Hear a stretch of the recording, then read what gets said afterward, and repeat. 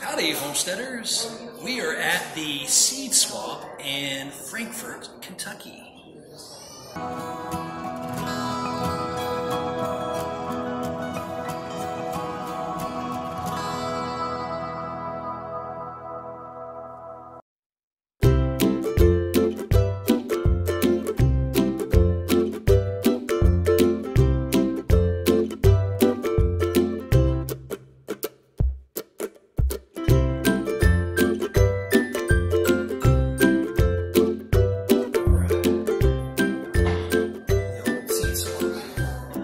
This seed swap is put on by Stiver's Homestead, and so far we just got started. So this is the very initial crowd. Let's see what's going on in here.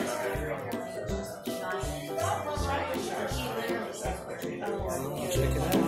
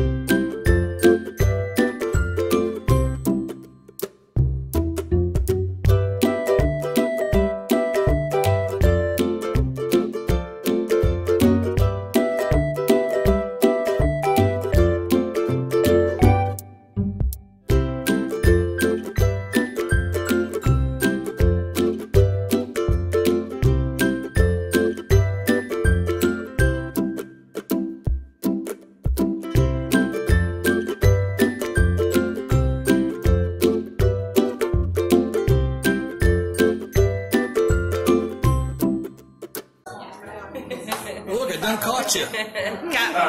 This is Jen from Stiver's Homestead. Hello, guys. Thank you for the seed swap today. It's doing well.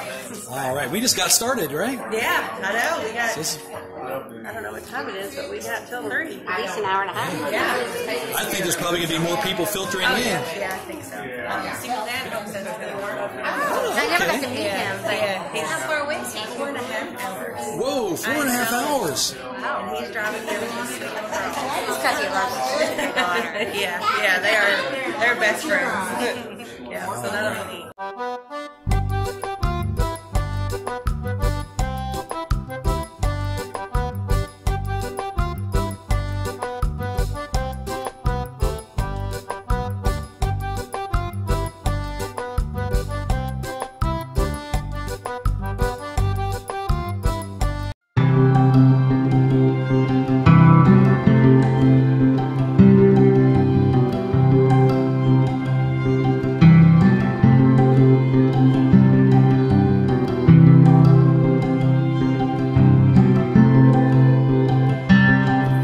That goes to show you can grow a lot of food in a very small space.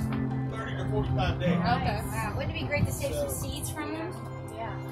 Let one go to seed. Yeah. And they're all Baker Creek, so they are heirlooms, so you can. Free, okay? Yeah. Okay. Yeah. Whatever's left, take whatever. Woo! Well, now you need 4. Thank you. You're welcome. All right. And we've already got them. The ones that I've actually stuck in the ground Oh, wait, have only got cauliflower heads, Oh, you got probably 2 inches on them. Oh, So wow. once they went in, they just went boom, and they're starting. These two look a little cutie, but some of them are starting to get some. Oh, I can't believe I dropped it. That's probably where they turned over in the car. So. I think we can save it. Oh, it is. I'm with Alicia with Providence Farmstead. And what do you think about the seed swap? I think it was a lot of fun, and I'm looking forward to the Stivers holding it again next year, making it an annual event. Okay. And so you have a YouTube channel as well. I do. Tell us a little bit about your story. Well, we had a car accident in 2007 where we lost our child. About 6 months after the initial grieving of that, my husband and I asked ourselves, what do we want to do? And my husband had been working a lot before our son passed away, so he missed out on a lot. and we decided we didn't want to always be working outside the home. So we decided to start homesteading and growing most of our own food for health reasons, and then hopefully getting to the point where we would have a farm. My husband would be able to stay home and just work with the family. So we looked for a farm for 5.5 years and had a lot of farms fall through. We had shady real estate agents, and it was too far from a market area. And it was like God was telling us, just hang on, it's coming. And my husband's uncle passed away. And that was very sad for our family. We never would have dreamed we would have been able to buy part of the farm, but we were able to afford 50 acres of the farm. And that's what we bought. We just got started a couple years ago. We have a lot to do. It's one small step at a time. And that's the reason we're called Providence, because we feel like God was telling us to wait. It was all about God's perfect timing. Amen. And, I think whenever I hear stuff like that, and I've gone through some similar things in my life, but really I don't want to talk about myself right now. But the Bible does say that as a Christian, we can have peace beyond understanding. And a lot of people will say, well, what does that mean, to have peace beyond understanding? And I believe what it means is that we're going through something that's tragic, it's heartbreaking, it's something that would cause, I think, most people just to become unglued. And to have a peace as you go through that, because you're not going through it alone, you're going through it with the Lord with you, giving you strength, holding you up, leading you through that, then that's where the source of the peace is coming from. And then that's why it's peace without understanding. It's peace that the rest of the world can't understand because they don't know the Lord. So that's just something, the way I look at it. That's true. I won't lie. I won't say it's always been peaceful. We have really hard days. Right. We have days where it's just too painful to remember or to think about. But Levi is always on our minds, and we're gonna do our best to remember him and remember what he brought to this world. Right, amen. And the Lord gives us strength. So the Bible says in Philippians 4:13. You see, how does that go? Remember that? Yeah, it's right on the tip of my tongue. They're going to make me look it up. In Christ Jesus, we can do all things in Christ Jesus. We can do all things through Christ who strengthens us. That's it. Yes, we can do all things in Christ Jesus who strengthens us. My brain froze up there for a moment. But that's where we get our strength. And a lot of times, like I said, I've gone through hard times as well. And a lot of people do go through hard times from time to time. But if you have a place to draw your strength from, then that's what gets us through. Yeah. So you got a nice farmstead going, and it's we said 80 acres. We have 50, and then 50. my dad's father owns another 46 beside us, so we have just under 100 acres between the two of us that we'll be able to work with. Okay, so that's a lot to go with, and like you said, did you already mention the fencing with the? No, it needs fencing. My husband's uncle did not like to work on things. He had the ability financially to work on them, but he just would let things go, and so the fence needs replaced to fence around the perimeter. It's going to cost us over $20,000. So it's a big chunk of change. So until we get that done, it's hard to get started on the livestock end of things much more than the goats we have. Right. So just keep at it and keep pushing forward. And right now you're just raising food for your family and doing stuff like that. But like I was saying before, we had an interview before, but we got cut off. Sorry. What? Sorry, everyone. Okay, and if you just build with what you got and build a little bit more and build a little bit more, and I think that's probably a pretty good approach. And the Lord will. Wow, someone just broke something. And I believe that if you just keep at it and keep working at it, that it'll turn out.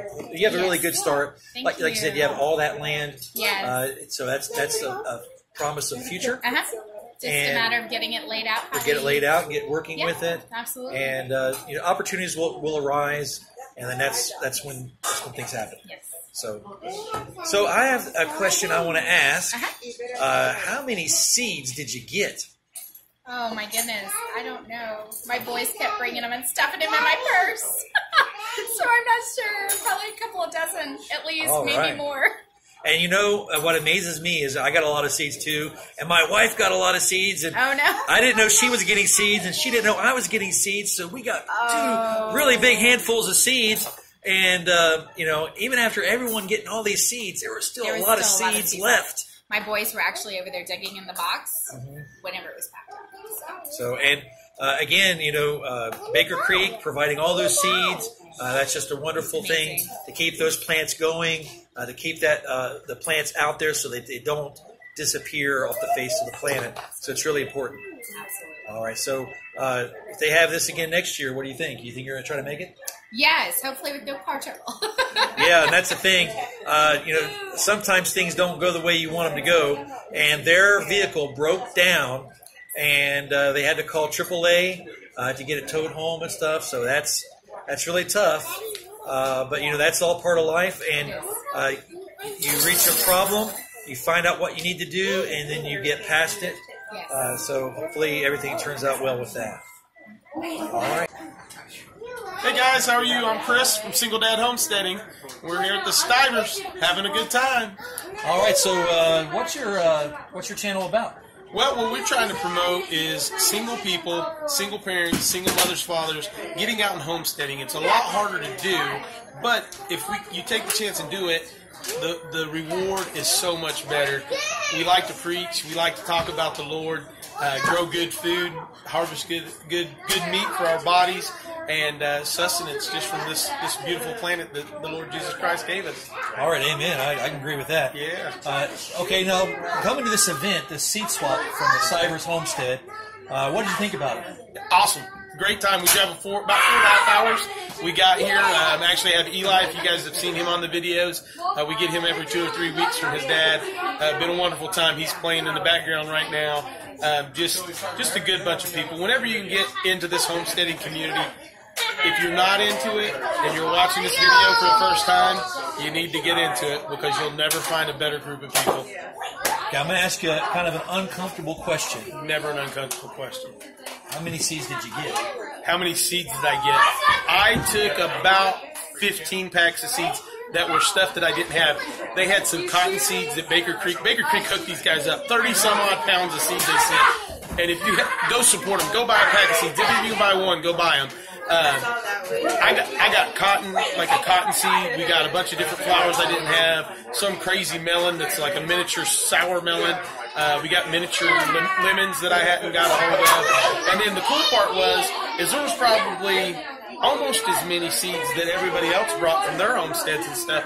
So that was fun to get to see what everybody else was growing and would share with everybody. Yeah, and you know, Baker Creek doing something like that, that's really awesome. And you think, you know, a seed company is just in it for the money, but when they do stuff like this, they're really in it to keep the seeds going and to keep them from disappearing, because a lot of the seeds that come from Baker Creek are those seeds that would have been lost to the generations because they weren't getting passed on from grandfather to son, from son to grandson, and sometimes that line gets broken, and then you end up losing an entire seed. You end up losing an entire crop that was a really good crop. It's not going to exist anymore. So Baker Creek is doing everything they can to keep these seeds going, and these seed swaps do everything they can to keep them going, because when you bring in your seeds that's coming from your family and you swap them with someone else, you're sending to another part of the country, and you're keeping those seeds going, and I think that's really important. You're spot on. I mean, I think it is too. If you get a chance to go up and see them in Missouri at Baker's Creek, they'll let you go through the greenhouses. They have a vegan. I eat meat, sorry, but they have a vegan restaurant that is absolutely amazing. And it's not just here, guys. Baker's Creek does these seeds everywhere. We just got back from the shindig. They had 4,000 packs of seeds is what they said, and I would say it was probably twice as much. They gave away their magazines that are $20 a piece. They gave away hundreds of those. This year's magazines, not last year's magazines, this year's magazines. So, I mean, get on there, give them support, get on there. Go like Stiver's Homestead. Go check them out. What's your channel now? Micro Farm Single Dad Homesteading. Go check us all out. Give us a support. We're all smaller channels. You know, we're going pretty quick. Stivers are going pretty quick. But it's all because of you guys. That's right. It is. It really is. We appreciate the support. So. All right, thanks for talking with me. Yeah. All right, here I am with the Stivers. There you go. All right, how's it going? Going good. Going good. It's been a good day. Good day. Oh yeah. So we this is the end of the day from the seed swap. Yes. How do you think it went? I think it was great. I think it was a complete success. How did you? We had a lot of friends come. We got to meet a lot of people in town that we didn't know, and I think it was 100% what we wanted it to be. Yeah, it was constantly full. There was people in and out, coming and going, which is what a seed swap is. Yeah. You come get your seed, drop some off, and go. So I don't know. There was a lot of people that came in. I know a lot of people didn't sign, but we'll try to look back at the videos and stuff and see if we can get a general idea. A lot how of many people were there. came with their collection of seeds, and they were really proud of it. And I could see the excitement on their faces when they got to talk to other people that felt the same way that they did. And I think that was really cool. It was just kind of, you'd hear people geeking out over seeds in the corner, and I love that because I do the same thing, but I don't have anybody to talk to it about. Yeah, for sure. All right. So, one thing I got from it is, I was walking around as much like I was having a lot of trouble with my live feed. I couldn't get it working and everything. So I kind of missed out a lot of that on that. But I did take some time walking around and talking to people. And, there was a lot of seeds available, I'll tell you that. But, when you have all these different seeds, and sometimes you'll see seeds that you've never even heard of before. Yeah, that's the cool part. And those are the seeds that you want to keep planting and keep going so they don't disappear. Right. We're not talking about the green beans that you grow that you can get in the can from the grocery store. We're talking about, these are runner beans. Right. And these are beans that you can't get at the grocery store. Yeah. I want to get those beans and keep them going. Oh, here's a melon I've never heard of before. I wonder what that tastes like. So you grow it, and then you find out what it tastes like. So it's like an adventure, and you're keeping seeds from being extinct. So I think it's really important. Yep. And, again, I said it already, thank you to Baker Creek for all the seeds that were given. And I know a lot of people I talked to, they got a lot of seeds. Yeah. And everybody was trying to be a little conservative, but I think everybody got a lot of seeds. I got a big handful of seeds myself, and then I found out my wife went and got a big handful of seeds, and I was like, well, I got my handful of seeds. She's like, well, here, look at all these seeds. I'm like, whoa, we got 2 big handfuls of seeds. There were plenty. Was there a lot left over? Oh, yeah, there was. And we even told people at the end, we said if you were frugal about it and you didn't get what you wanted, go back and get more. And a lot of people did, but we still came home with a lot. Yeah, a lot of people that came early and left only got a few. Yeah. I wish we could have said, just take all of them. Yeah. But we do have quite a few left, but a lot of the stuff was taken. The rest will be given away. We will still give them away and figure out a way to do that as well. Okay, sounds like a big success to me, and hopefully we'll have many of these to come. What do you think? Yes, absolutely. We'll definitely have another one. Until next year.